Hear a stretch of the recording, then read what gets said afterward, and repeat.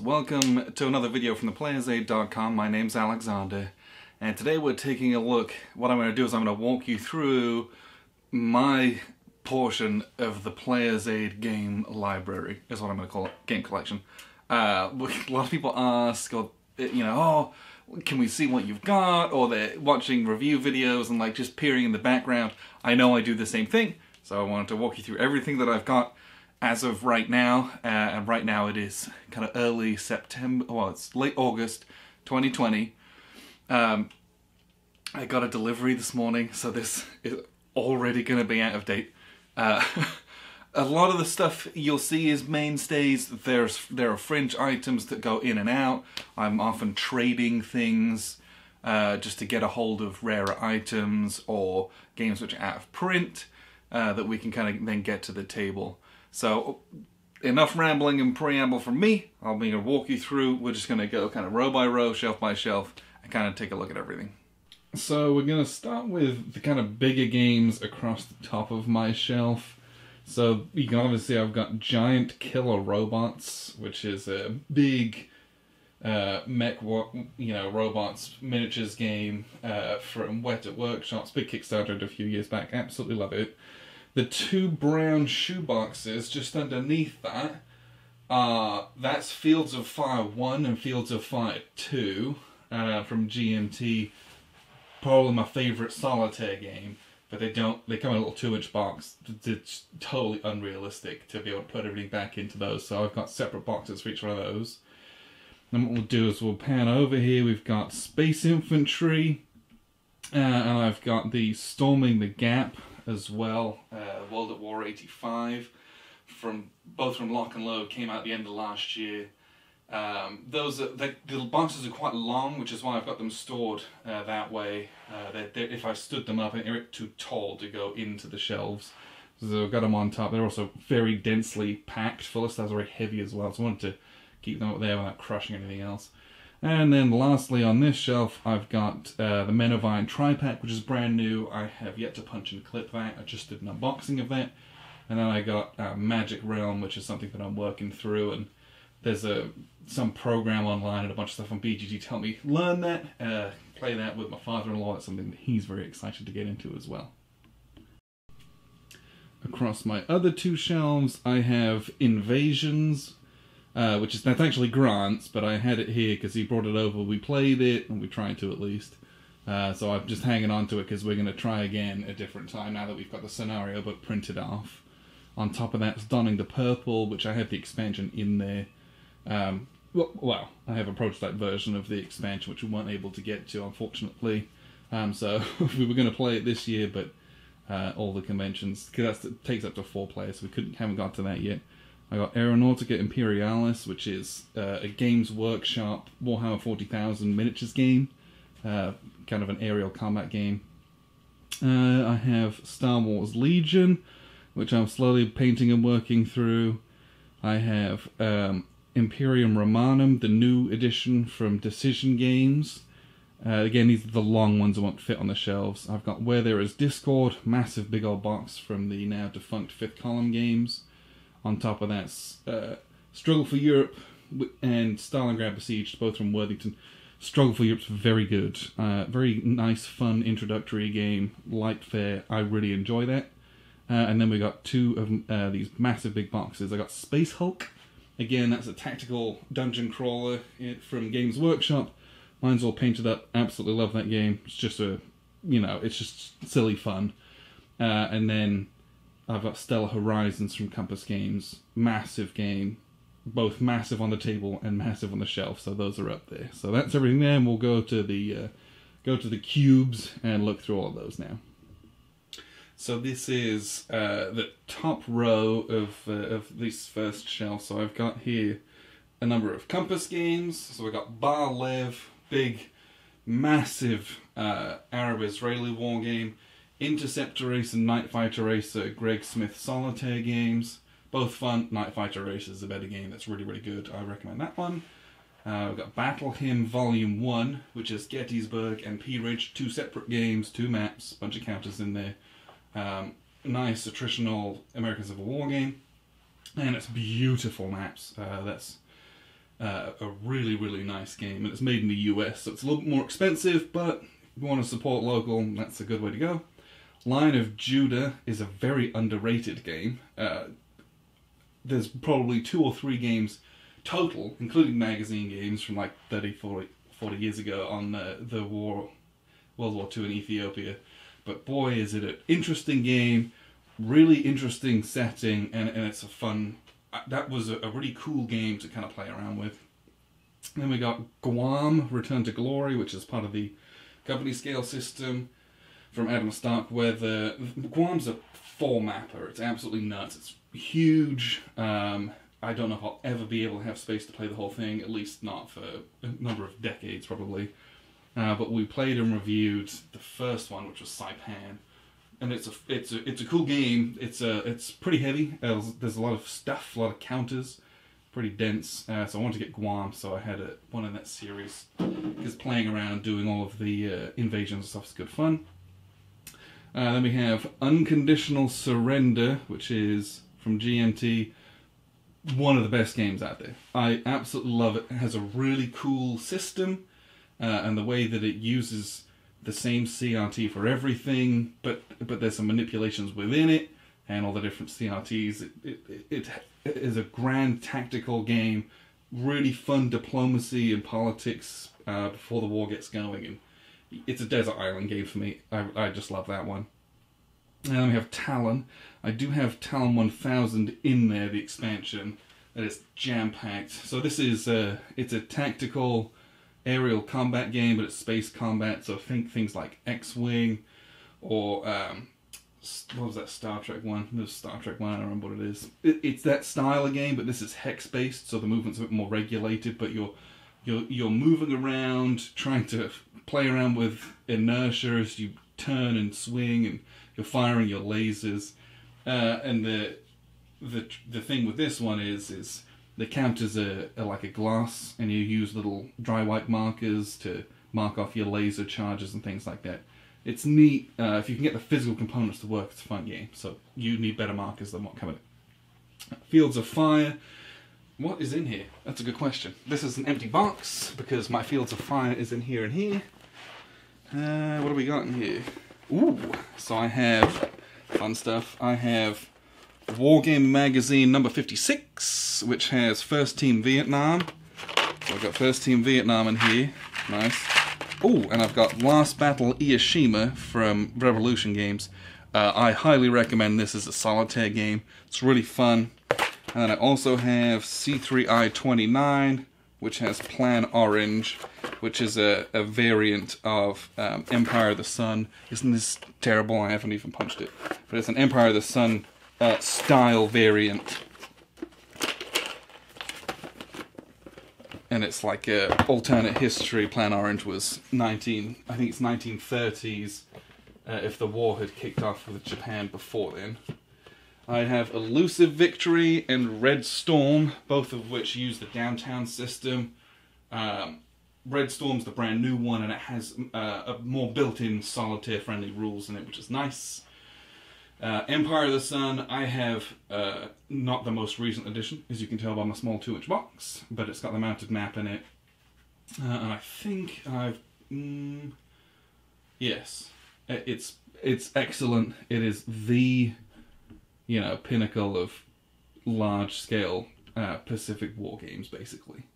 Then I got a few of my coin games here. So we got Cuba Libre, which is very small scale, really fun little tight game. Nice way to learn the system. Then we got Labyrinth, not a coin game, but it's probably one of my favourite CDGs, if not my favourite CDG altogether.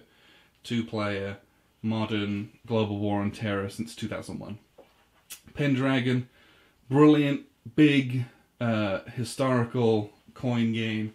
Wild narratives that you never have the same story twice. And then Fire in the Lake, which thematically is one of my favourite coin games. Love Vietnam. We just stick on a soundtrack and just play it and play it and play it. Then we got Virgin Queen, which is a game we've not played. Here I Stand is one of my favourites, but we've not played that. We've not played Virgin Queen. We got the follow-up. I had someone who had it because couldn't wait for the P500, so We were hoping to get that played this year, but again, with all the coronavirus, it's not going to happen. Then we've got Ardennes 44, Normandy 44, and Stalingrad 42. All of these are part of Simon Edge's kind of comma apostrophe 4X series. There's also Holland 44, and there is Ukraine 41, I think. There's a number of these games. The system's very good. I like it a lot. Stalingrad 42 was fun, even though it's an East Front game and it's not normally my cup of tea. Still haven't played Normandy, which is embarrassing. Last 100 Yards, one of the more recent tactical entries into my collection, and it is very, very, very good. It does some different things. I highly recommend that if you like tactical games. And Bomber Command, my Bomber Command. No, yeah, I did punch and clip it. I got a hold of a copy of Bomber Command because Grant had a copy and I love it so much. That's one of the few games where I went out and got it because I love it so much. Most of the time our collections don't bleed over to each other just because there would be too many games, but I couldn't go without having Bomber Command. It's, you know, Allies do hidden movement, they plan on a chart and then they execute their raids, and then the Germans have to react and kill, or disrupt. And then there's a big bombing raid at the end, and then you got to get home intact. It's such a fun asymmetric game. I love Bomber Command. I would recommend it to basically anyone who's interested in that theme and who wants to dedicate a bit of time to it, because the game is a little bit long. So the next shelf down, I've got a chunk of Legion war games. I got Nemesis Burma, Battle of Blenheim. Both of those, it's games that on a topic that we don't play much of. 7 Hex system, Battle of Blenheim, really neat little system. Hoping for more from that because it's just such a different way of having a map laid out. It's worth checking out just for that. Nemesis Burma was fun, and from that, because it's a Kim Kanga game, we were advised to look into DMBM Fu, so I just picked that up recently. So that's one that's apparently, you know, almost a classic. It's apparently very engaging. There's all this resupply and stuff that's really, really good. Other than that, little solo games packed in the middle, I got Target for Tonight, Target for Today. Those are in the style of B-17 Queen of the Skies, but much more modernized versions, a bit more fleshed out, but you have a very similar style, very similar feel. Picket Duty is almost a spiritual successor because it's still that kind of, you are a destroyer, you've got a bunch of guns, all the kamikaze planes are flying towards you, so it's pick which guns can target who, try to shoot them down, try not to get blown up.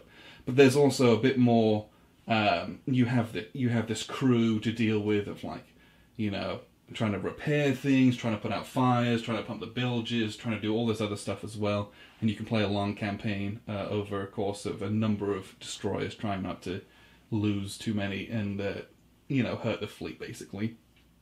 And then Red vs. Reverse is it's a Boer War game. It's a single engagement. Apparently there's more coming in this system, which I'm quite excited for, because it has a hilarious and just very fun command mechanic where you send out your orders and it takes time for them to reach your sub-commanders based on distance, and sometimes they don't want to do them anyway because each of them has individual personalities, and they roll a die to see whether or not they'll be a bit more cautious or they'll just go kind of balls to the walls and do what you want. It's a very fun game. And we also have, I got C3I-31, which has Battle of Wakefield in it, which is part of the Men of Iron series. Well, it's Blood and Roses, but it's the same system. And it also has South Pacific in it as well.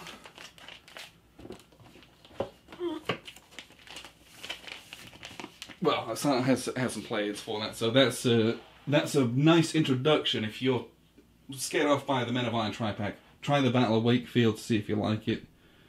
And then we've got over here my Commands and Colours Napoleonics collection. So it's Commands and Colours. This is one of the more complicated ones, and I only say that it's not massively more complex, but there are more units and more nationalities, and each unit for each nationality is different.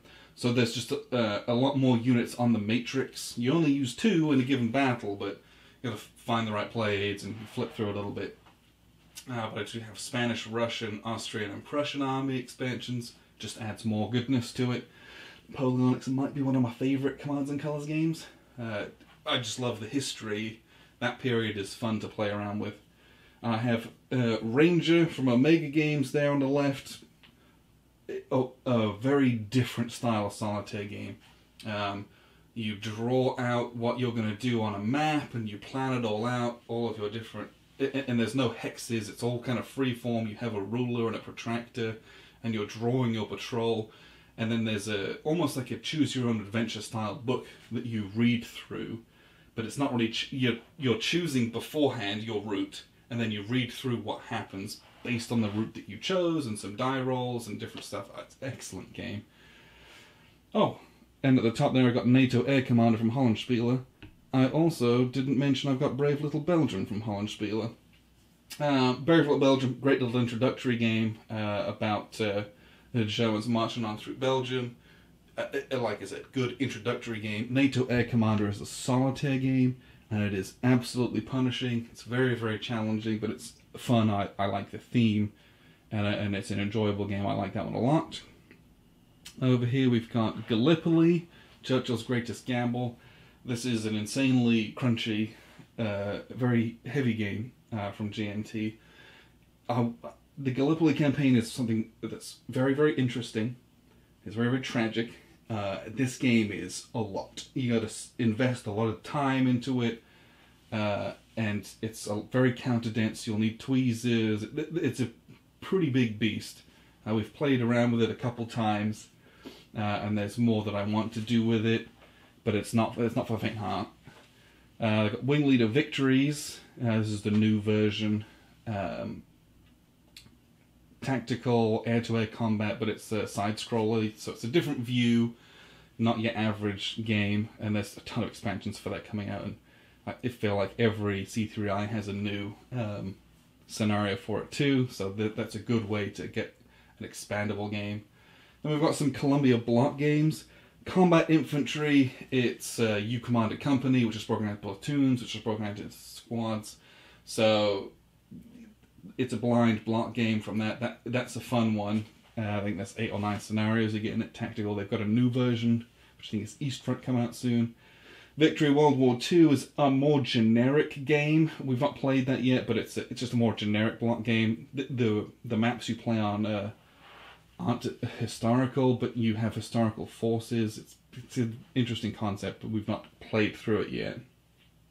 Pacific Victory is one of my favourite games of theirs. It's a big Pacific war game. It's just really enjoyable. Beer and pretzels. It's not in the heaviest, crunchiest game. Just moving some blocks around, trying to fight over the Pacific. I really enjoy it. Richard III is an introductory style game, in the sense that the games take about half hour. There's 3 scenarios. You can link them across as a campaign, but it's a great Wars of the Roses game. And it's a block war game. It's just fun, and the map looks fantastic. Then over here we've got a couple unplayed games. Onward Christian Soldiers, purchased that at the beginning of the year, hoping we played it at convention, but not going to happen this year. Fighting Formations, that's from Chad Jensen, the late Chad Jensen. He did Combat Commander. This was a game that I think, I want to say it came before that, but it might have been after. I'm not sure, but this is kind of the other game that he made. The people who like it really like it, but I think not that many people have played it necessarily. Like, it didn't get as big a reception as the other ones, but it's something that I've punched and clipped, and I mean to get round to it. Genesis is a big multiplayer game from the late Richard Berg. Really, really fun.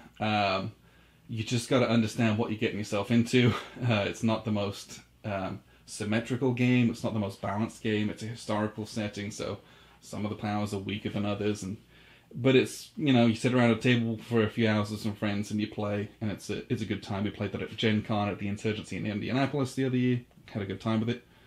Then we got Time of Crisis, which is a card deck builder. So it's almost like a crossover with some like a Euro-style deck building game. So you've got deck building, but then you're fighting out for dominance of the Roman Empire. You want to be the Caesar. You want to be emperor. It's good to be king, and fighting each other. It's a cool game. I like that one a lot. Silver Bayonet. This is 25th anniversary edition. Is it? Or was it 50th anniversary? No. It was for some anniversary. I forget which. But it's a great game. Silver Bayonet it's kind of old school in its feel, but I love those initial engagements in the Yardrang Valley. There's so many documentaries about Aircav and their first uses, and it's a really good game. There's a bunch of small scenarios that you can play the grand campaign, which also has a lot going for it as well. And then we've got Silent Victory, which is another solitaire game, much in the style of the Interceptor race, Night Fighter race. It's part of the Hunters. The Hunted uses that exact same subsystem. You're a US sub patrolling in the Pacific, trying to destroy Japanese shipping and Imperial Japanese naval units. Very tense game. Has a great arc from start to finish as your technology improves and you get better and better and better. The opening few salvos are full of duds and it's really hard to do anything. But that's that for that, and then we'll move on. So here we've got some games from Lock and Load. I've got some Nations at War. I've got some of their Lock and Load Tactical and some other bits and pieces. So on the far left we have Desert Heat, which is part of their Nations at War. It's a platoon scale game. It's not tactical, but it feels tactical. It's a very clean system. It's really not that complex. And there's a bunch in it, so if you buy one, you can very quickly jump to the other ones. And there is also a brand new solo assistant, which we saw earlier as well, that pairs with the Storming the Gap. That World at War 85 uses very, very, very similar, if not exactly the same system, just transposed into a different time period. Then I got Heroes of the Falklands, Lock and Load Tactical, big box. That box is the older set of rules. I've got the new set of rules in the ring binder just above that. Then I've got A Wing and a Prayer, which is a standalone game. It's a solitaire B-17 bombing game. Where it's different from things like Queen of the Skies is you control a whole squadron. So you're flying this whole squadron, and it's a different way of doing it, but it has a similar style. Probably a little bit more involved than B-17. A bit more meat on the bones than that one. Heroes Against the Red Star. Again, it's part of that Lock and Load tactical system. Heroes Against the Red Star is it's post-World War II. And I've got that because inside I've got I think it's called the Bear and the Jackal or something like that. It's the Russo-Afghanistan War. That's something that I was very interested in, so I got that there. Then I got Stalin's Triumph, which is East Front Nations at War. Again, a very clean platoon level system. Here's on top. These are the ring-bound rules. It's very, very big, but I've done a video on these. Do not be intimidated by this. Most of that is examples and illustrations and diagrams. It is not that scary and complex. And then over here we have Simple Great Battles of History. Really, really, really good. It streamlines some things in Great Battles of History, and it's less daunting. It's a really easy way to play Great Battles of History. I would recommend that very highly. And over here we got Paths of Glory from GMT, tragically never played. This is an older edition. I have the older edition with the old map. I got this second hand, and I've got the player's guide in there, but we just haven't gotten around to playing it. And then I've got some of my Great Battles of History here. So we've got Conquest of Gaul, which inside that is the Warrior Queen Boudica expansion as well. I had that for a while, so we went out and got a second-hand copy of Conquest of Gaul, which was out of print at the time. Big new version of SPQR. There's a lot of game in that box. If you pair it with the simple Great Battles of History rules, you will have game and game for days, so very exciting. Victoria Cross 2, it's a 2-pack. It's got the Battle of Isand Dwala and Battle Rorke's Drift. You can play them solo nice and easily. That's actually why I bought that, or why I got a copy of that. It's because it was for solitaire play, but it looks like it's got decently robust 2-player in there as well, so you'll see more of that coming soon. Then we've got Sekigahara, big 3-inch box from GMT. Beautiful game, 2-player CDG, fairly introductory. If that was your kind of first big war game, you'd have a great time with it. And then over here we have Twilight Struggle, the classic. My copy is a number of years old now, but it's like bursting out of the box because of all the different turn 0 stuff, the mounted map and everything. I need to figure out where to store that better, maybe get a 3-inch box. That plain white box is Tokyo Express, which is an old solitaire game.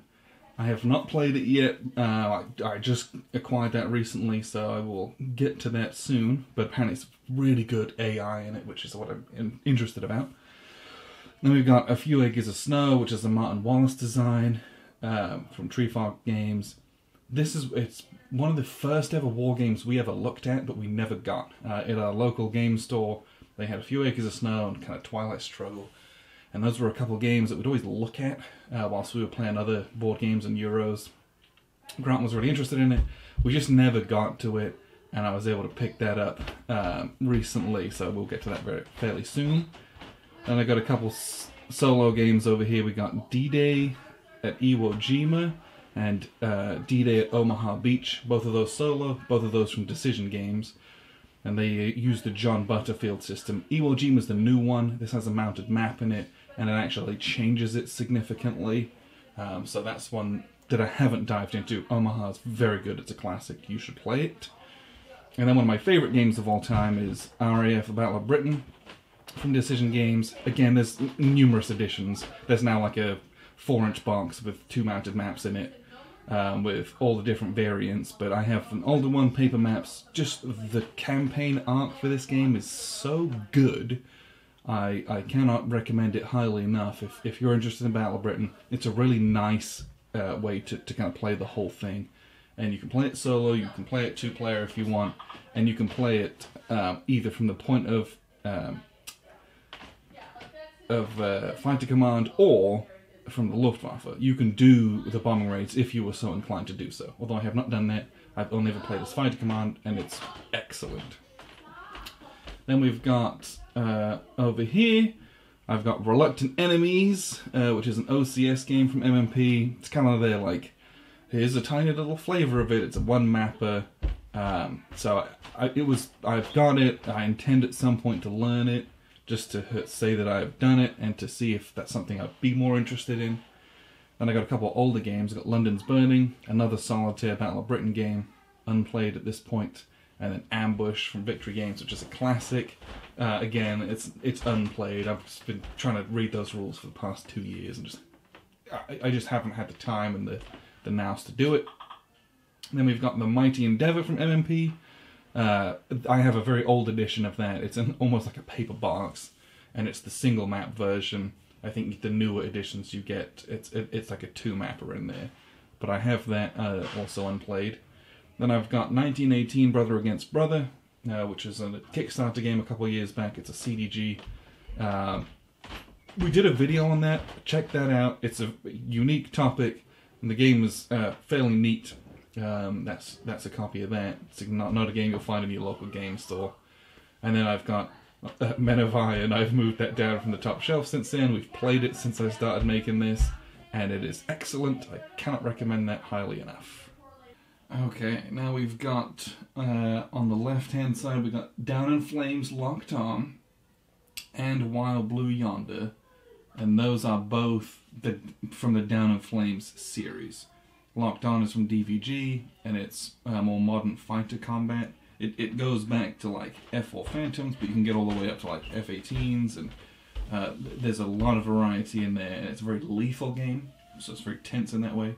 Wild Blue Yonder is World War II, so you play with you and a little wingman who's kind of has like a little minor semi-player that you play with, so it's you two against 2 other planes against the opposing player. It's a card game, it's really cool, it can support a lot of people. Wild Blue Yonder is an excellent place to start if you're interested in World War II. There's a trillion different iterations of this, but Wild Blue Yonder is massive, there's a ton in it, and it was kind of like a reworking and like, here, let's put everything in a box, or at least a massive chunk of it, to get you started. In between those two, I've got Saipan and Tinian, which is part of the Island War series. They've got a couple new ones coming out. I think it's Attu and Guam from Legion War Games. This was a little 2-pack. Got this because Tinian apparently is very one-sided, so they're like, it's good for solo play, good to learn the system, but it's just a Pacific War game. I haven't played it yet.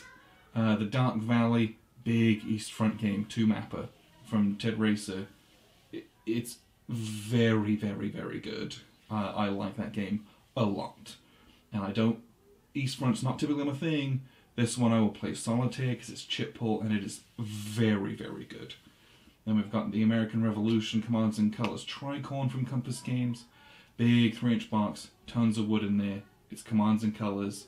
It has a whole morale system, which is new to it, and it has these battle decks, which are excellent. Just really amps up the flavour for the time period in that one.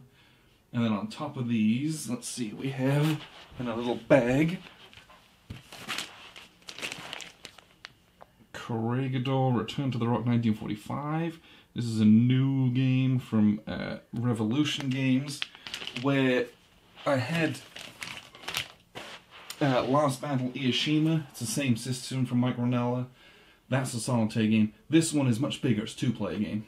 There's much more for the Japanese player to do. So it's neat. It's really good. Very simple. What I mean by that is easy to learn. You could teach that. That could be your very first war game. No big deal. There's nice strategy. There's nice tactics to it.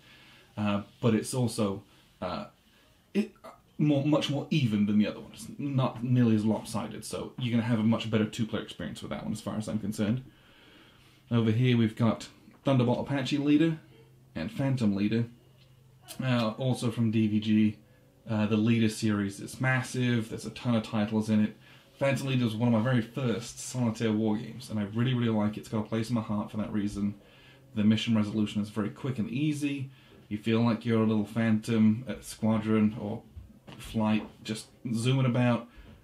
You dodge one or two things, drop your payload, blow something up, and fly out. It's very quick, and I don't know, I liked it. It was really nice. Thunderbolt Apache Leader is probably more favoured by a lot of people because there's more meat to it.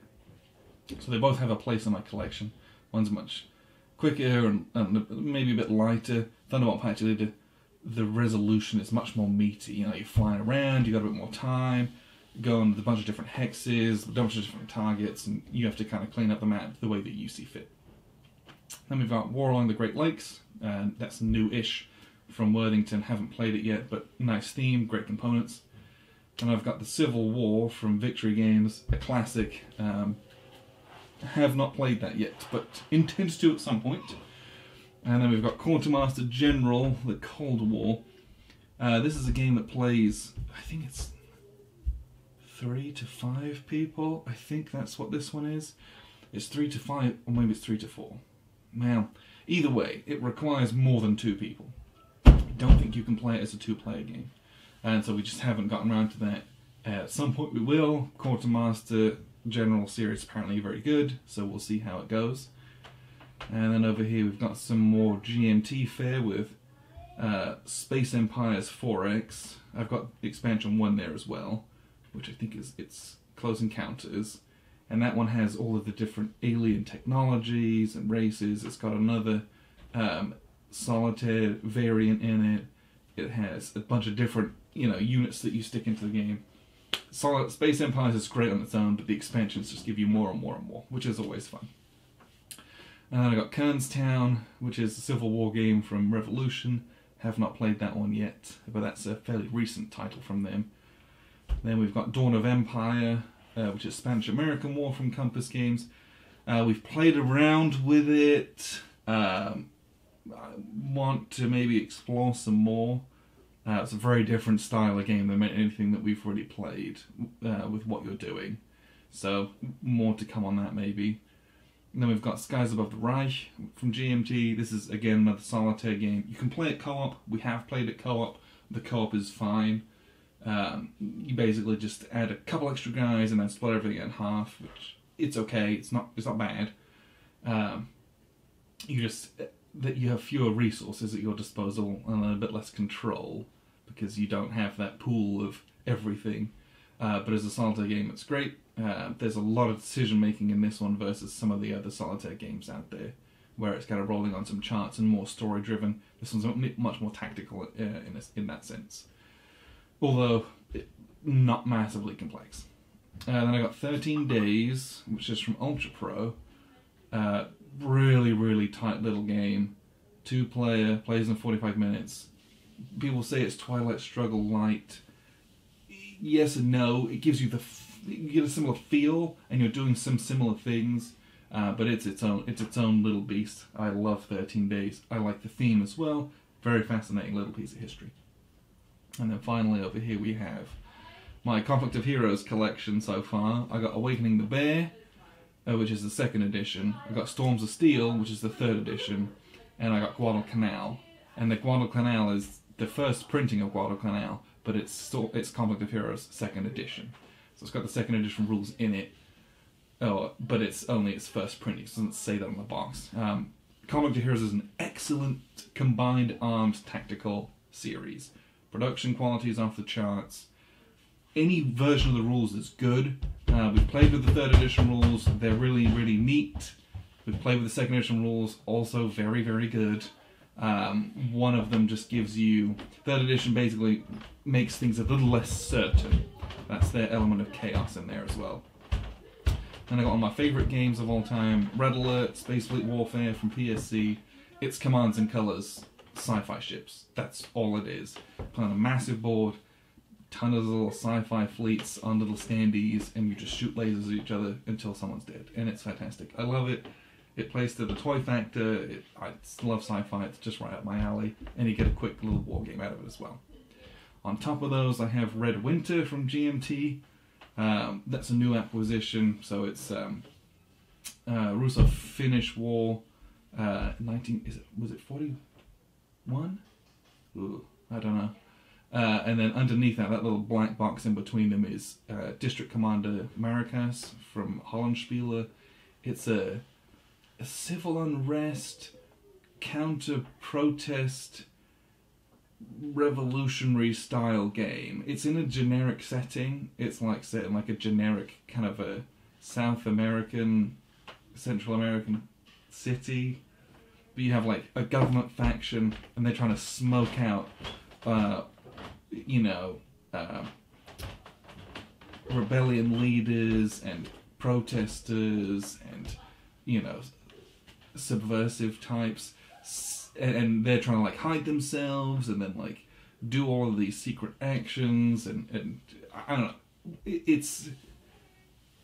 We tried playing with it once. The rules were a little bit intense, and we just played a massive big game with like Stalingrad 42 or something insane like that, and I was like, oh, we'll just crack out this small game, and we deeply underestimated how much there was to it, so we will give this another go at some point soon.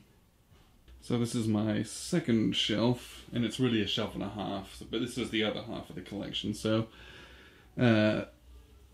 we've got here, on the very far left, it's a game called No Motherland Without.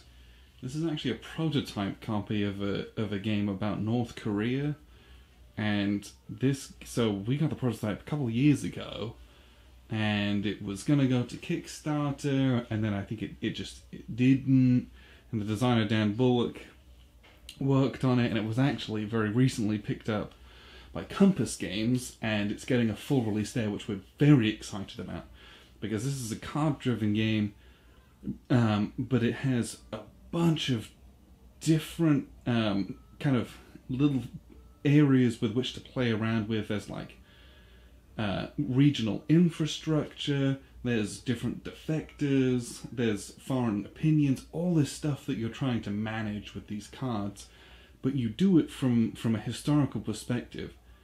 So I think you go, it's and I don't know, I'm going to mess it up now, but there's basically 3 periods for the 3 supreme leaders they've had, which is Kim Jong-un, Kim Jong-il, and Kim Jong-il's dad, which I'm not right. I want to say it was Kim Jong-il as well, but it's Kim Jong-il the first, but I don't know if that's true.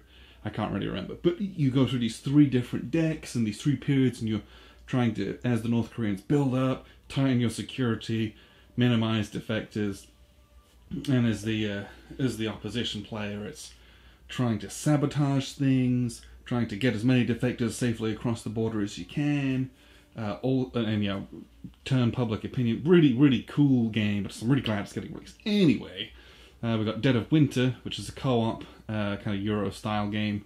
I like the storytelling in that game. It's a fun game, but yes, not a war game. Then I do have Beyond Valor, and I've got Paratroopers, which are ASL modules. And I have the full ASL rules on a shelf over here, you'll see in a second. I do have the ASL Starter Kit 1, and I know people are hankering for us to play it, and at some point we'll get to it, we just haven't done it yet. And then I've got Thunder Rally, which is one of my favourite GMT titles. It's a NASCAR rally-style team racing game. It's fun, play with a number of cars, it's an aggregate score game. I enjoy it, it's good to play with lots of people. And then above that we got Dinosaur Table Battles from Hollandspieler. Excellent little fun light game where it's just a dino brawl. Who doesn't like that? And then we've got Manhattan Project, which is by Minion Games. This is, I think, the only worker placement game that I own. That's actually not true, but it's one of 2 that I own. The other one is the sequel, Energy Empire. But Manhattan Project came out. I like the theme's interesting. At the time, 7 years ago. It was a worker placement that had an interesting historical theme, and then I could get played with our group. Then we've got the Lord of the Rings living card game. I have an ungodly amount of that. Love Lord of the Rings. We play this all the time, just co-op. It's a fun, very hard, difficult game to play with. Good story in it. Then we've got the American Civil War, which is a Hold the Line title from Worthington. Not played that. Then I got Dixit, which is like a picture-based party game. Just play that with casual groups and with family. And I've got Peloponnesian War, which is a solitaire game. I've played it once, and I don't know, it's a game that at some point I will figure out. I understand the rules, but strategically it's very wide open. I don't know, I need to give that one a go. And above that we've got Arctic Storm, which is another Finnish winter war game. We had Red Winter earlier. This one's an older one. That little kind of 1-inch box from GMT. Haven't played that yet, just got that fairly recently. Then we got a couple magazine files in there. I've got issues of C3I. I've got Rifles in the Pacific, Rifles in the Ardennes. Bunch of different titles like that. And you can see I've got the ASL 2nd edition binder that is sealed. I have not opened it yet. Then I've got, you can see what is the Black Riders expansion for the Lord of the Rings card game. It's a dice. That's my Marvel Dice Masters collection. Again, that's from probably when that first came out, almost 7-8 years ago. Me and Grant bought a bunch of that and played that fun little game. I played that with my family back in England as well. Then we've got Firefly, which is pick up and deliver board game. Elder Sign, which is like a Yahtzee style dice masher but with a nice theme. Fun for storytelling as well. And I've got Brotherhood and Unity, which is brand new from Compass Games. It's a Bosnia Serbian war game, which very interesting theme, but it's 3 players. You can play it with 2, so we'll probably do that, but I'd be interested to see the 3-player dynamic with it. How the West Was Saved. It's the Russo-Polish War. That's one that's a small format game. It's a little small game from a Polish publisher, so we're going to play that at some point. And then we've got Commands and Colors Medieval, big CNC game, the newest one from GMT Games. It's more CNC, just a slightly different time period. It's post-Ancients, basically. Then we got Reds, which is another Ted Racer 2-player game. Russian Revolution, or Russian Civil War is what I should say. So it's White Russians against Communists. And then above that little magazine up here, let's see. It's it's Ariete, which is part of the TCS, Tactical Combat Series from MMP. That's brand new. I've just barely cracked it open and looked through it. Then we've got, over here, Warhammer Dreadfane, just painted that, just a little tactical skirmish board game. More Star Wars Legion, Star Wars Armada, big tabletop miniatures war games. I love Armada, it's fantastic. Legion, I've just painted it. I have never played it, but I like the miniatures, want to paint them, that's all. Then we've got Shiloh, which is a Civil War game from Worthington. It's a nice system. It has a lot of attrition in it, and we played the Antietam game. Shiloh's a newer offering. Haven't played it yet. Mare Nostrum is a multiplayer, dudes on a map style economic civ building game. One of my favourite non-war games. It's really, really, really good. I love it. Field Commander Napoleon, excellent DVG game. It's a little bit on the pricier side, but you can see the box is freaking massive and there's a ton of stuff in it. Get your money's worth. It's a good solo game. Then we've also got The Devils to Pay, which is a small box. I think it's the first day of Gettysburg. It's from Herman Luttman, uses a modified blind sword system. Then I got 1950, The Forgotten War from CSL. It's a Korean War game. We played that. It was a fun little system, and it uses.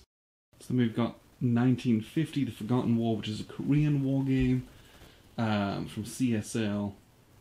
It's a little small box, but the map folds out. It's a very fun game where you have these blind combat values.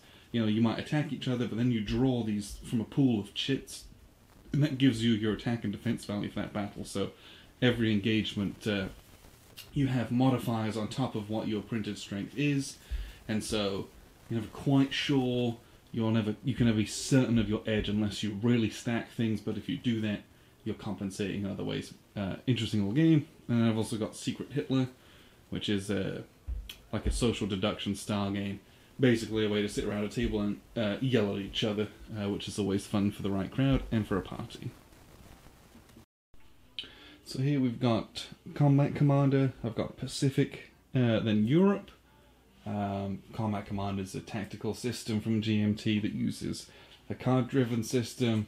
One of the first war games we ever played, and we've played it a lot. It's one of Grant's favourites. It's a very enjoyable game. Pacific just had a reprint, so I'm just punching and clipping that. We're going to get to that very soon. Then we've got Death Valley and Twin Peaks, which are part of the Great Battles of the American Civil War series from GMT. Death Valley is an amalgamation of a lot of stuff, I think, because there's a lot of battles in there, like a lot of stuff. So I don't know if they just kind of put a bunch of stuff together in there from different magazines, as well as original battles, or amalgamated a few, but it's huge. Twin Peaks is just South Mountain and Cedar Mountain, just 2 battles in that one. We've got Reluctant Enemies, which is an OCS game from Multiman Publishing. This is like baby's first OCS. It's one mapper, it's a smaller game. I think it's fairly one-sided, but it's a good way to learn the system, I guess, which is kind of what I'm hoping to get out of that. Then we've got Memoir 44, which is a Commands and Colours game from Richard Borg. This is the one with the plastic tanks, World War II. It's fun, it's light, plays quickly, play it with anyone. It's a very, very popular game. Then we've got Root, which is from Leader Games. Nice little asymmetrical war game. It's kind of, people say, oh, it's like a coin game. Well, yes and no. It's its own thing, but it's very enjoyable and you can play it with lots of people. It's good fun at a convention. And then I've got the Battle of Tanga, 1914 from Legion War Games. It's a World War I game set in Tanga, which is off the coast of what is it? Of one of the German territories down there that they took. The name eludes me, but I should know that. But that's new. Well, it's not new. It's actually an older game of theirs, but I just picked it up recently, so I don't know that much about it. But it looks interesting, at least. Now then, I've got 2 other coin games. I got Gandhi. I've got Andy and Abyss. Andy and Abyss, the first one, very good, clean system. And then Gandhi's the newest one. Well, at the time of recording, there's others on the way. Gandhi's the newest one, very, very, very different in style, but also very enjoyable. I need to play more of Gandhi because it offers something very different in this, especially from the non-aggressive the non-violent factions. Then we've got, across the top of that, I got At All Costs, which is from Hollandspieler, 2-player game. It's a little bit different from some of their other titles. It's a bit bigger and a more of a traditional-ish war game. So that one's one we're going to get to in the future as well. And over here we've got 1960 Making of a President, 2-player card game, election-based game. It's kind of a classic, it's been around for a while, but the GMT edition really pimped out the components as far as I'm concerned. Then we got Cruel Necessity, which is a solitaire English Civil War game from Victory Point Games. Victory Point Games is, in theory, putting out a second edition of that, but who knows when it's actually going to come out. The news on that is very few and far between. So this is the original version with the pizza box. It's a very, very good, fun, good way to learn English Civil War history, but it's a good game as well. It's a States of Siege game. Then I have a few other Great Battles of History titles. We have Caesar and Alexandria, Ran, and Samurai.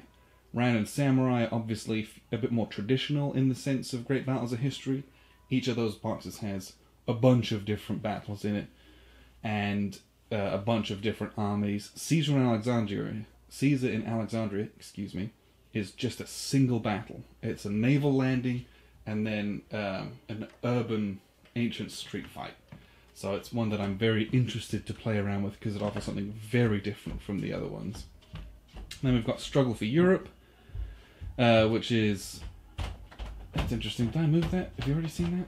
Struggle for Europe is a very good little easy light war game. 2-player, uses the Lincoln system, and I enjoy it very, very much. Dawn of the Zeds is another States of Siege game from Victory Point Games. It's a zombie game. It's pulpy, it's trashy. It can play 4 or 5 people. It's fun. I like it a lot. Struggle for the Galactic Empire, that's new to me. It's an old game, but I've not played it yet. And I've got 4 battles in Spain, which is part of, I think it's the Grand Battle series. It's volume 8. There's volume 9. They just released 3 battles in Germany, I believe. But it's a Napoleonic series. It's one that I picked it up because I want to try it out because they had the new one coming out as well. But if I like it, there's a ton out there, which is nice, fun stuff to explore. Then we've got Hunt for the Ring, a Lord of the Rings game. Not played it. It's recently picked it up. Haven't had the opportunity to play it. The Unhappy King Charles, another English Civil War game from GMT. Also a recent acquisition. Have not played that yet, but it's a 2-player game, card-based. And it's area control, lots of areas on a map. Then we've got This Guilty Land from Hollandspieler, 2-player game about the political system that enabled slavery to basically persist. So I don't know that much about it beyond that, but it is a political game, but it has a very important and very I guess you'd say topical theme to it as well. And then we've got Night Fighter, which is it's a weird game in that one player plays it and the other player is just the referee. So I haven't played it yet, but there's a computer game version which I think might be more apt for it. And then in the tiny little sliver box in between it is the latest C3I issue, which has Waterloo in it. Fun game. We played that at WBC with Mark Herman, and magazine's great. And then we've got The Burning Blue, which is a Battle of Britain game, but it's much more detailed, is what I'm going to say, than RAF, in the sense that the Luftwaffe has like a planning sheet where they map out their raids, and it's an air defense game. So they'll have like, you have radar stations, you'll have observer corps, you have readied flights and flights circling and patrolling. All this stuff has to be mapped and planned out, and then it's kind of making all that happen within the constraints of what you've given orders to. Next War Korea. This is the newest edition, I think, that came out. Haven't played it. It's a big game though, but it's one that people like. Churchill Big 3 Struggle for Peace from GMT. It's a 3-player game. There are bots, so you can sub a player, but if you can get 3 players for it, tight little back and forth game. where you use cards to debate issues, and then once your debate is done, then you resolve those issues that you won or other people won to basically push forth the World War II war effort, basically, and carve up the peace for post-World War II the world. And then we got Pax Pamir, the second edition. Unbelievable game. Highly recommend. It's a war game. It's a political intrigue game. It's an area control game. There's some economics in it. There's a market. Really, really good. Very tight game. It was very punishing at first before we kind of figured out how to play it well. But now it's a game that I would consistently go back to, and best components out there. Age of Napoleon, 2-player game that I picked up in a trade. Haven't played it yet. And then we've got, I know it's in Spanish, but it's Ships of the Line, Trafalgar 1805. It's kind of a tabletop miniatures game, but it's touted as a board game, but you have little plastic ships, and you line up the Battle of Trafalgar, and you have French ships, Spanish ships, and English ships, and you sail the lines into each other, and there's little measurements and tools for showing cannon blasts, and you just blow each other to hell. Then I've got a couple Arkham Horror games. We've got Arkham Horror 3rd Edition and Arkham Horror the Living Card Game. Those are just fun games for myself. Typically I just play those solo. And I like the story and the world of that, so it's just a way to engage in those. And I like the flavor of horror games, typically. Then I've got First Martians, again a solitaire game. At least that's how I've played it so far. I haven't played it with Grant yet. But you'd play it co-op. It's trying to survive on Mars whilst everything around you blows up.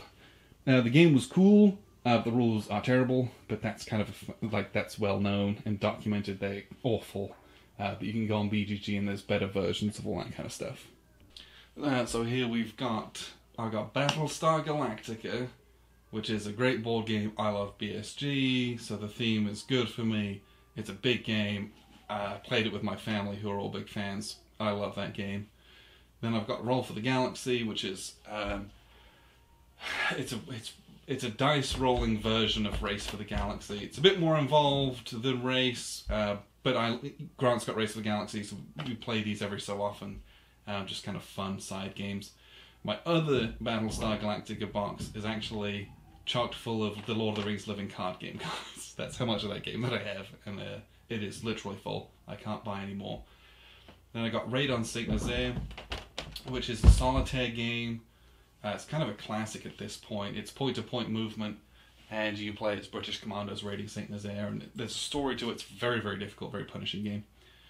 Then we've got The Conquerors, Alexander the Great, which is something I picked up recently. Apparently it's fairly one-sided, so I'm going to play that one solo, most likely. But I don't know, I had the opportunity to pick it up and thought, it looks interesting, we'll give it a go. We got some of my favourite games. These are the kind of games that I like when we're not playing hardcore war games. If I can get people to play Blood Rage or Rising Sun, just big, kind of pulpy dudes on a map, still conflict-driven, with interesting, fun little mechanics, and they're just fun. I enjoy those kind of games. Same with Cyclades there. Cyclades has a great bidding mechanic as well.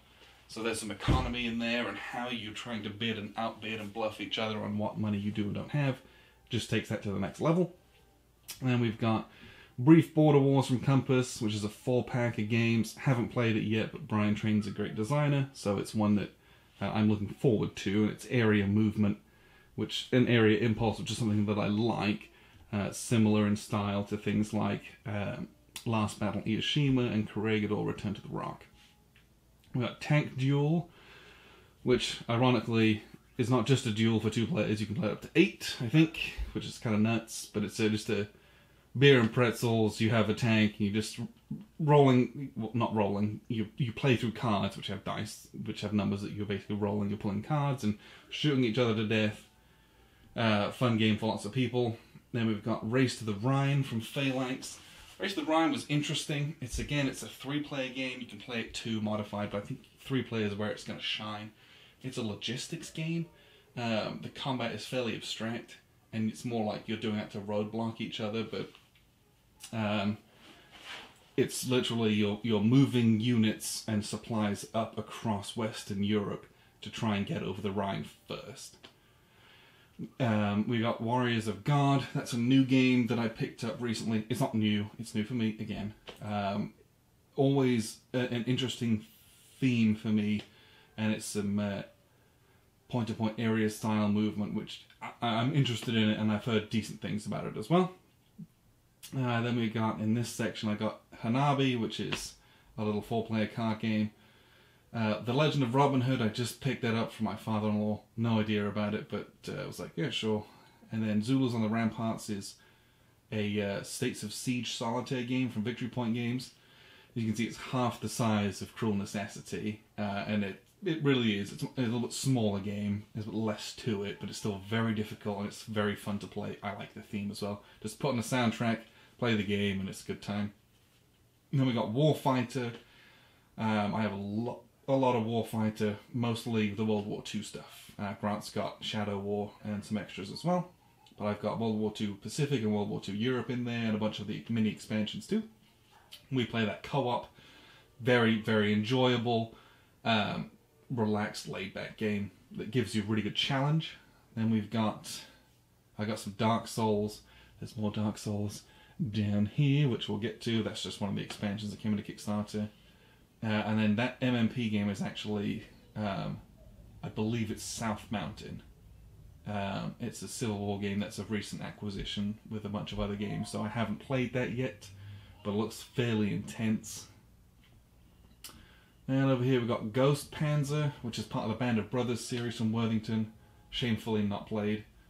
Dunkirk is a 2-player game that has some ahistorical outcomes and variants, which it was fun. That was one of our first ever Worthington games that we played. A little 2-player game. It was nice to see at WBC they had a little tournament going with players, and that was fun to see. And we got Next War Taiwan. That's one that I have kind of opened up and played around with, whereas Korea I hadn't. I've had Taiwan for a while. It's one of the older versions of it. It's a fairly involved game if you're using all of the extra rules, because they're like the basic rules, and there's all the advanced rules for air combat and naval combat and things like that. Then they've got Enemy Coast Ahead Doolittle Raid. Great solitaire game. Jerry White's got a couple. He's got the original Enemy Coast Ahead, which is the Dam Buster Raid, and this is Doolittle.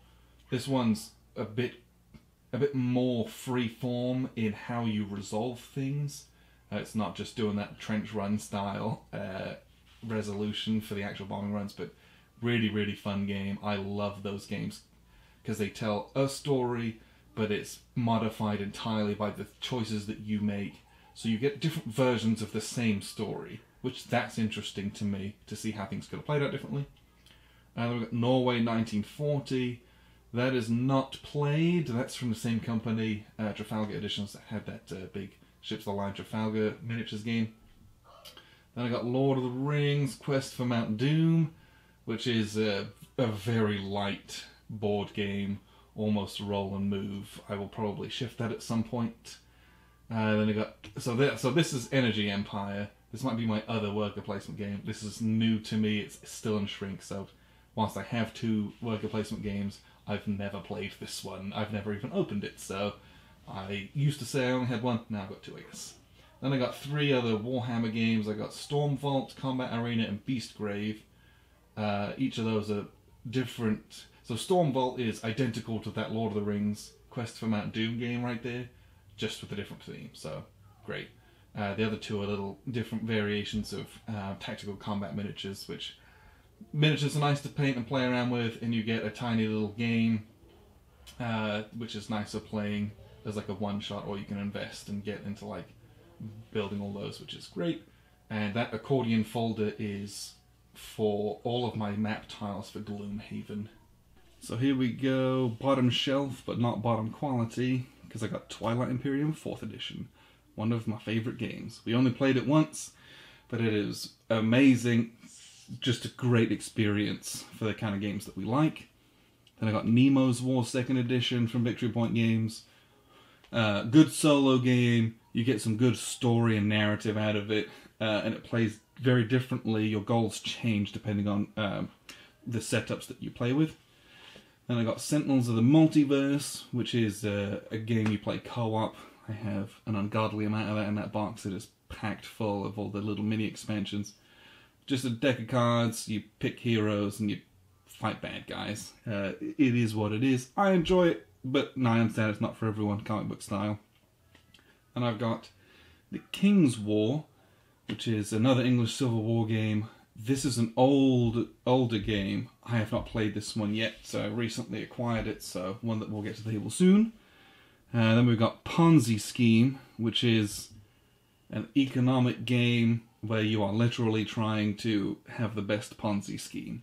So it breaks all the rules of every other economic game that you've ever played, and it's very, very fun because you're always on the brink of absolute disaster, and you're basically trying to not go bust first, and then you just count up whatever money you've got and see if you win.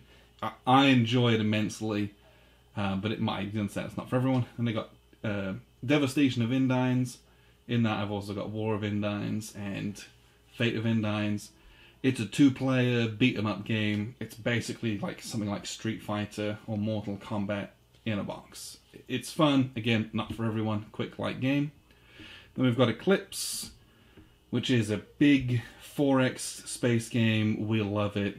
It suffers from 4X in that if you get hosed on your exploration, you might just lose the game that way, but a great, fun, enjoyable game that has a time limit, so I'm not going to go on forever. And I got Mage Knight, which is a game that I would mostly play solitaire. I have played it multiplayer, and it's long, but it's a great solo game as well. Next to Mage Knight, that's a little spare board for Gloomhaven. Then over here we've got Space Marines, Labyrinth of the Necrons, a very, very light dungeon crawly adventure game. The replay value on that's not massive, so that's one that has nice little miniatures and it's a nice game to play with kids, kind of a thing. Then I got my Legendary games. I got Marvel Legendary, which I have a bunch of expansions for in there. That was fun, that was my first one, we played it a lot. Then we got Legendary Encounters, which is Aliens, and that blew our socks off. Very fun, we play this all the time. It's super difficult, but it's just fun, and we love the theme. Then I picked up Predators, because I thought that would be fun. That's what the Legendary Encounters Predator one is next to that. You can combine them and do all this cross-pollination, but just wanted to get more of the very difficult but fun themes of movies that we know.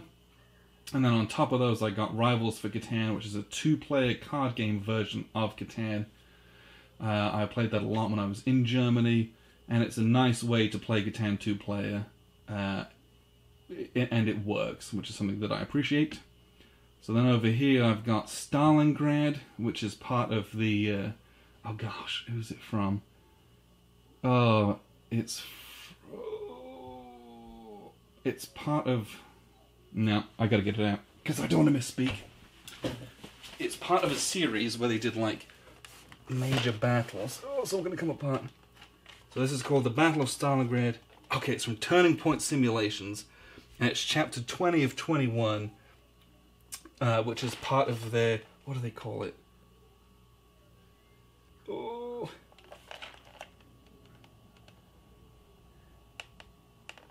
well, it's like their most important battles of ever, basically.